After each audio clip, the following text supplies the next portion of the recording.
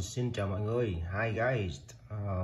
Today I will very quickly installation for my IRobot Roomba.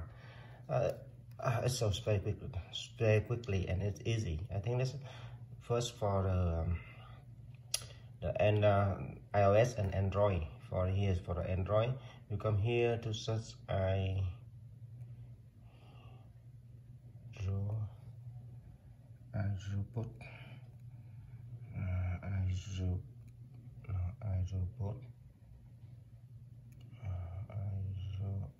here for see iRobot Home, and you put it here, and you have to download it because here I have iRobot on home already, so I have to check. I installed it already, but it's very easy. But before installing it, you have to hold after you download this one. Sau khi mà mọi người download cái app này về rồi thì mọi người sẽ nhấn hai cái nút, một cái nút cái nút này với cái nút này, hai cái nút này, hai cái nút hai bên này nha các bạn, chứ không phải nút này. Nhấn hai nút này để nó check cái wifi. Thì hiện tại cái wifi, cái wireless này nó đã hiện lên đây rồi các bạn ha, nó đã hiện lên đây rồi. Ok, thì để mình mở cái này lên cho các bạn. Rồi, now I open it for the app. So we have to go to here and I open for iRobot. And here iRobot, because here I installed already, and you can rename. My name is Tom. Tom is my name. You can Tom is my robot Roomba. So I have to. You can change fully here, change and vacant everywhere, and you have to schedule. For example, here I have like Sunday 9 a.m. or here you can see the history and how much we have here for the installation. Make sound. Robot will make a sound here if you have to do like that. For example, Tommy Jackson on his homepage. Okay, so he sound. You can do that. Sorry, here for cleaning and something, and here for your connect for your wireless email, your wireless. Okay, so for example now, what is message? Got a month here, feedback for Apple products. Yeah, only this. So it's easy to. I think it's easy for you to install this. Okay, so now we can go back, and we can use this. Like you have to. There are two buttons. What you can play in here for new job, or here you can play for this one. This doesn't matter which one. Or you can use it if you are go outside from home and you have to schedule for this working.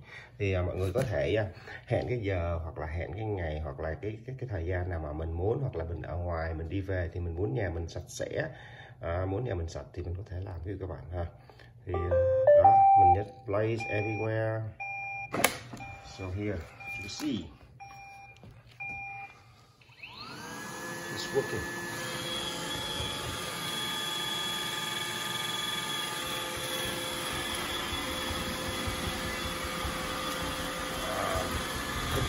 I like it because it can come into my sofa. You can see here. It's easy to come inside my sofa here.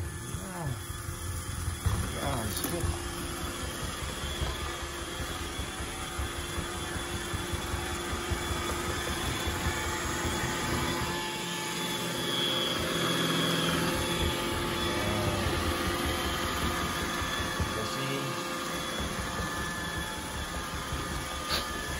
Mọi người thấy là nó đã nhất là nó có thể chui vào trong cái sofa. Trong đó thì nhiều khi mình quét các bạn, hoặc là mình hút bụi cái cây của mình á, cái cây của mình nó không có thọt sâu vô trong được. Còn cái này thì mình có thể thọt sâu vô trong được các bạn ha. Đó, Thấy không? À.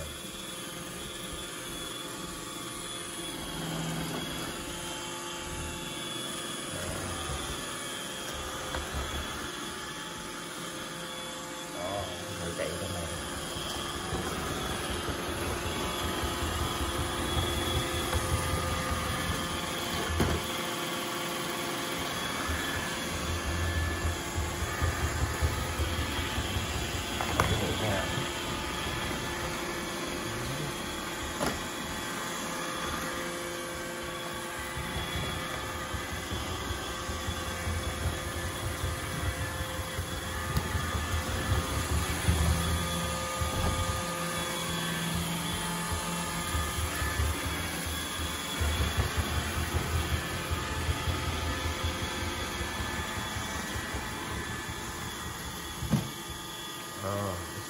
It's very good when they are come under the sofa.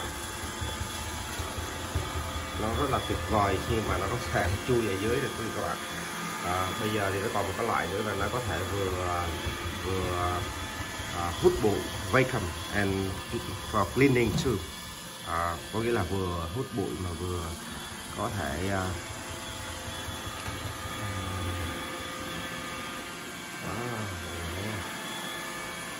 và đặc biệt đó là nếu mà nhà mà có cái cầu thang đó các bạn thì nó sẽ không có rớt xuống được đâu.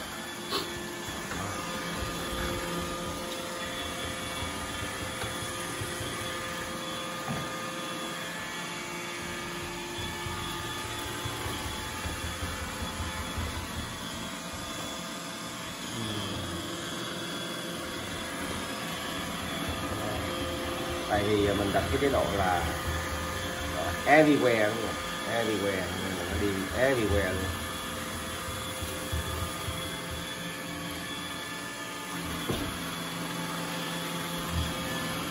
Đi chui rút tùm lum everywhere.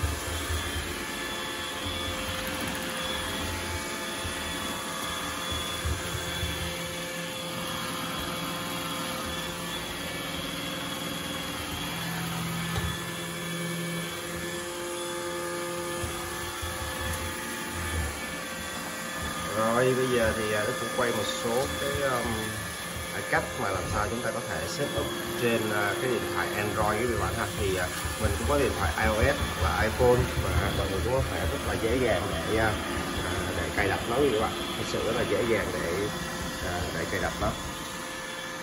Đó, giờ nó chui trong luôn. Đó, nó chui vào trong này là mình muốn chui quét trong đó được các bạn. Nó chui trong luôn. Thì nhà mình rất là sạch. Đó, chui vô trong.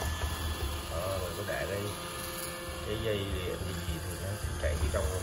Đó, I like it. I love this one. Thì cái cách mà hay nhất bạn mình có thể reset nó, cái setup cái schedule, có nghĩa là mình cho nó thời gian khi nào rồi làm. Thì đó là những cái cách mà mình có thể tìm ở trong cái app đó, nó rất là dễ. Và mình lên lịch nó, ví dụ như chủ nhật, thứ bảy, chủ nhật, thứ hai, thứ ba thì mình setup nó trước. Đó. Thì mình setup đó, nó đang chạy ở trong, nó đang chạy ở trong đó, đang chạy ở trong đã không? Rồi, đó là cái video mà tôi muốn cho mọi người xem cái con iRobot này nó hoạt động như thế nào. Okay, this video I would like to let you know how can I install the iRobot Home app in Android. You can install it in Android or iOS, and how to operate for the iRobot. It's very easy, and you can make the schedule on the phone, and you can let your vacuum do all the things. Or you can put on his name like Tom, David, or Elisa, or something like this. Okay, so thank you so much for your watching, and see you in next video. Bye bye. Thank you so much for your watching, and hope this video will enjoy this video. And please like, subscribe my channel. Cảm ơn mọi người rất là nhiều. Bây giờ thì Kiwi cũng sẽ dừng cái video này ở đây và chúc cho tất cả quý cô chú, anh chị và các bạn cùng với gia đình của mình một mùa Giáng sinh an lành và năm mới hạnh phúc. Bye bye.